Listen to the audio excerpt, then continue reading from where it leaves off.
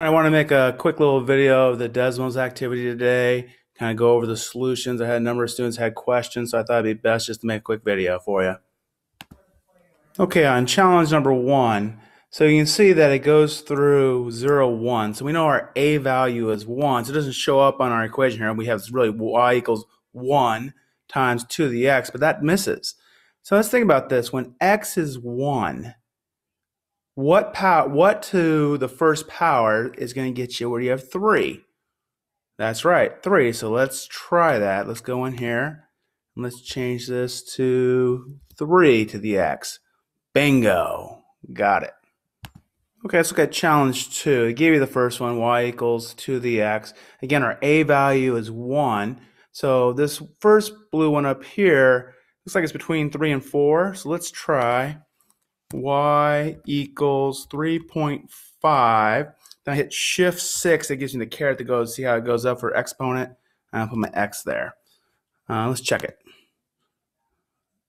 Yep, there it is. It worked. All right, so the next one, this one's at 6, right? So let's go y equals 6.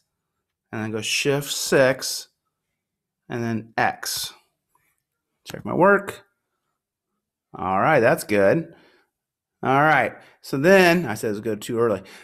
The next one is lower than this. That means the curve is going to be coming down. It's going to be decreasing in order to get this, right? It looks like it's about, I want to say 1/4. So we know the number has to be between 0 and 1. I'm going to try 1/4. So y equals, I can also do 0.25, right? So I'm going to go 0.25, shift 6, x.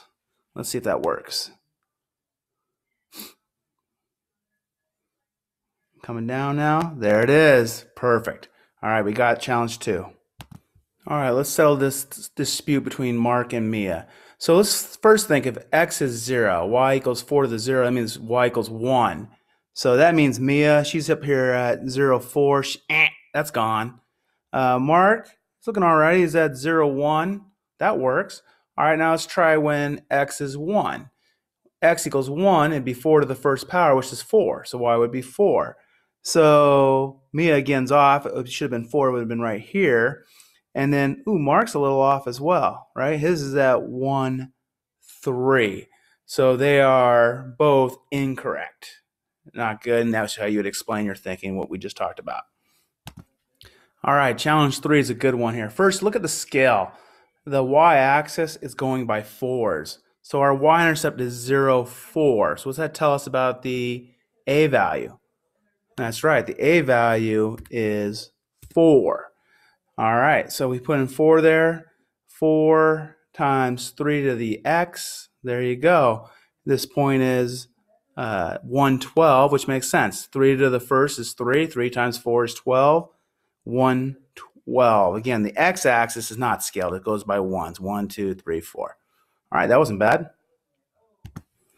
All right, challenge 4 looks like a doozy here.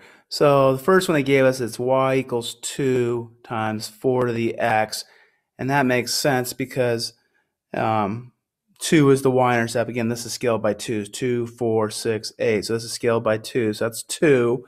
And then if you go 4 to the x, and for 1, it's going to be 4. 4 times 2 gets you to 8. Okay, so then for the next one here, I looked at this bottom one here, and I went, well, that's 1. So I know my a value, y equals a times b to the x. My a value is 1. All right, but then when x is 1, it has to be 8 to go through that mark, right? Well, isn't that going to be 8 to the x, right? So it's 1 times 8 to the x, and 8 to the first power is 8, right? 8 to the 0 power is 1. So that should work. I think the next one here is a doozy, right? So my a value is 6. So I know it's y equals 6, but now it's tricky. How am I going to get to 8, right? 6 times what gets you 8, right? So that's how I thought about it. So I go, well, I'd multiply 6 by 8 over 6, right? 6 times 8 over 6 is 8. So that's why I put 4/3, because 8 over 6 is 4/3. So I reduced it already. for you. We'll see if that works. And then for the last one here, I looked at this one and go, wait a minute, this one's going to be decreasing, right? And then I go, how much does it decrease when it goes over 1? Well, it goes from 16, drops all the way down to 8. So isn't it going to be multiplied by a half? So my a value is 16 times 1/2 to the x. Let's check the work and see if this works out for us. Bingo, bongo, sweet. Got them all right. All right, that was a hard one. So if you struggle with that one, it's okay. The whole idea is I wanted you to play with different values and see how the curve moved and changed. This wasn't about being perfect. It was about exploring and trying to figure this out. If you didn't have all the aha moments, that's okay. All right. I didn't want you to make this a stressful situation. It's supposed to be more of a kind of a fun play activity. All right, select an equation. Well, the first part, we should be able to figure out the a value real quick. The a value is 3 here. So that means this y equals 2 times 3 to the x. It's gone because that would be the y-intercept of 2. So that one's out. So now we're down to these 3. So this one's a little bit trickier because we can't tell what the y value is when x is... Oh, I lie. Look at this. This is scaled by halves. Aha. Scaled by halves. So see, this is actually 1. And so this is 6. All right, so now we got to think about this. 3 times what gets us 6? 2, right? So we want this to be 3 times 2 to the first power, because 2 to the first power is 2. 2 times 3 will get us 6. So the correct answer on this one would have been this one here, B. Okay?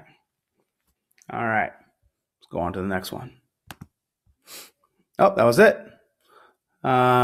So again, hopefully this wasn't, man, I think I gave you a little too light work today, going through this now, but, hopefully, this didn't stress you out too much. If it did, hopefully this answered your questions, and we're going to be doing some more practice. Tomorrow's assignment is going to be with, Khan Academy. So I'm hopefully you'll get some feedback from Khan Academy as you're going through it.